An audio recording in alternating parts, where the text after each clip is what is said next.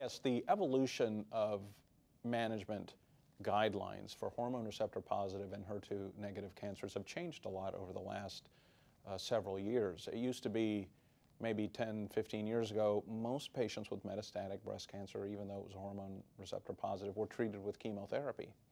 There was a sense that it was a stronger agent, that it led to better outcomes, but we've learned really that comparisons between chemotherapy and hormonal therapy as initial therapy really lead to equivalent results, maybe even slightly better with hormonal therapy, and certainly from a quality of life standpoint, it's better tolerated. So the guidelines now state that if you have hormone receptor positive and HER2 negative breast cancer, hormonal therapy should generally be the first type or class of treatment that you use. The exceptions to that, the patient factors that might lead you otherwise, would be patients that have very rapidly progressing cancers, those that have what we call visceral crisis. They have organ involvement, lung, liver, to the point that it's affecting organ function or causing significant symptoms.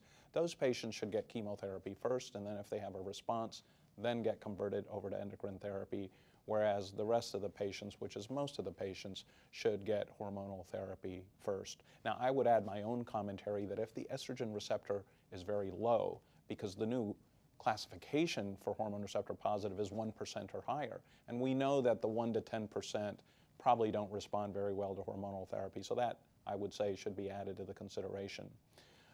But then if endocrine therapy is used, the first line recommendation now based on the data that I mentioned with fulvestrant really calls for either an aromatase inhibitor or fulvestrant for postmenopausal patients. And for premenopausal patients calls for ovarian suppression along with either aromatase inhibitor or fulvestrant.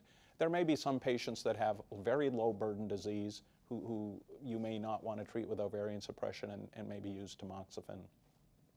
Now, the use of biological agents in combination is somewhat optional according to the current guidelines, because at the current time there isn't a difference in overall survival.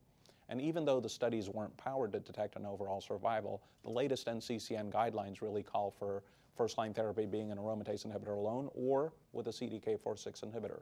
You sort of have the option there.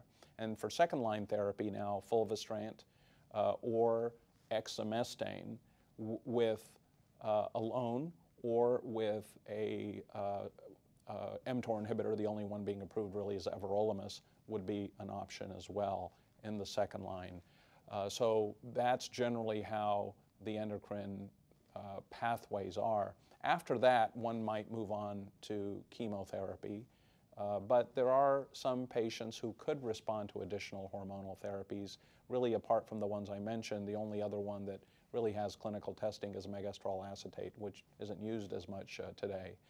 But the point at which you might switch someone over to chemotherapy, whether it's after first or second line, also depends on the tempo of the disease and factors such as those.